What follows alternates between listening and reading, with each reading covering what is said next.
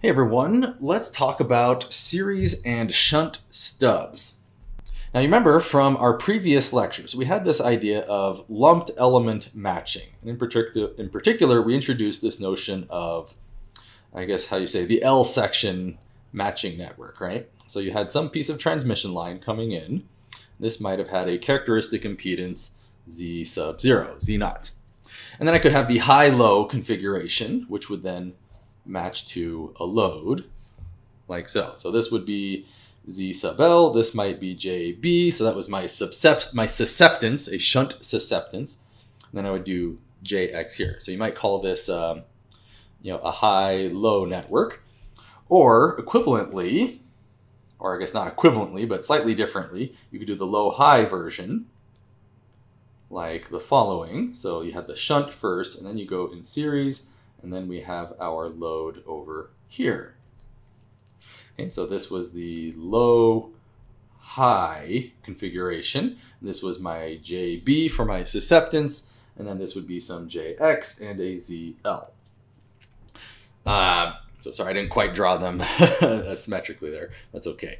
So remember, there are certain practical limitations to constructing a matching network using this sort of thought process, right? So I might have a capacitor here with an inductor over here, or maybe I'll have a shunt capacitor with some series inductance here.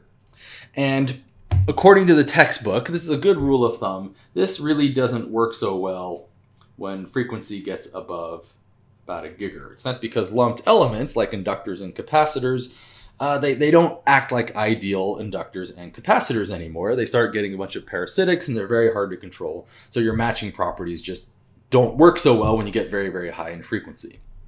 So for that reason, it's much, much more common to use stubs instead, where they're just simple lengths of transmission line. So let's do kind of an analog here. I guess they're not quite analogous, I should say, but there are the same idea where there's two varieties of stubs.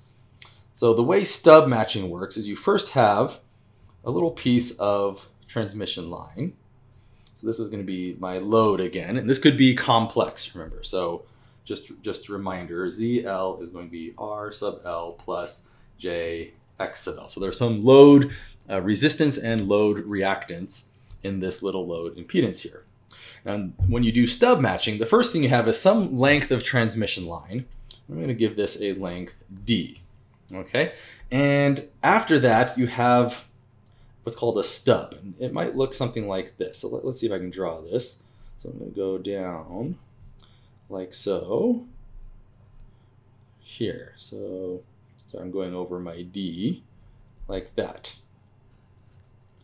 So let's redraw this. I'll put my D over here, just ignore that.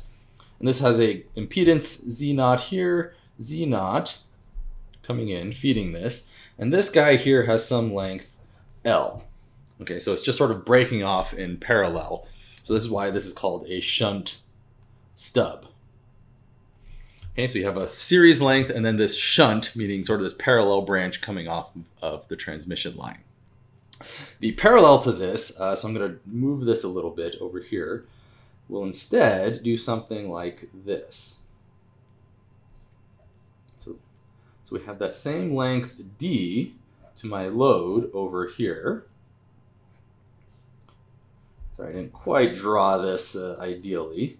Let me just do this here. So that's the shunt stubs, and this variation here. So you see the top signal line, you break it, and then you have a little piece of it going in parallel. So this is called the series stub instead. And again, this length here is going to be D, and then this length here is going to be L. So what is the difference between these two? So intuitively, I think it makes sense to start with this and then look at this over here. So the question is, what is the equivalent input impedance looking down this little branch here where it's connected in parallel? And all you have to do is break this up into two little pieces. First, I'm going to draw this here, looking into this series little length of line.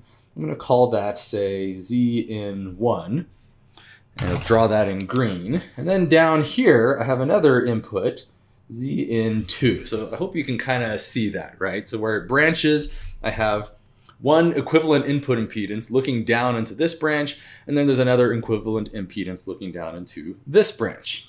And hypothetically, I could even terminate this with some load, right? But the two most common cases are open circuit and short circuit, because it wouldn't make much sense to actually attach another load here. So you can either just leave it open, or you can imagine shorting it. And both cases will kind of have parallel behaviors, depending on the length of this line. So forgive the little scribbling there. But the idea is the equivalent input impedance looking down this little parallel branch is just the parallel combination of those two lines. So I would say Z in is just 1 over Z in 1 plus 1 over Z in 2, and then you just do 1 over that. So that's the idea of the shunt stub. The total input impedance looking down here is the parallel combination of these two.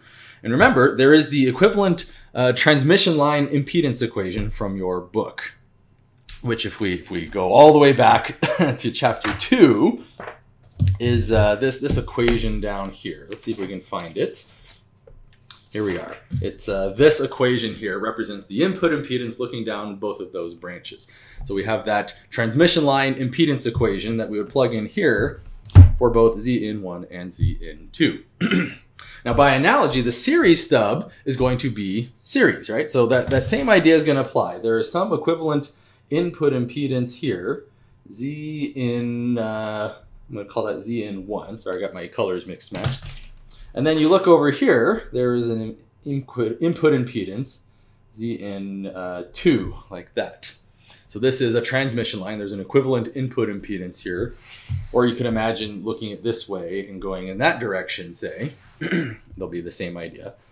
And it's not intuitively obvious, but because it's a series stub, the equivalent input impedance, Z in, is just the series combination of these two. So you'd say Z in 1 plus Z in 2, like that.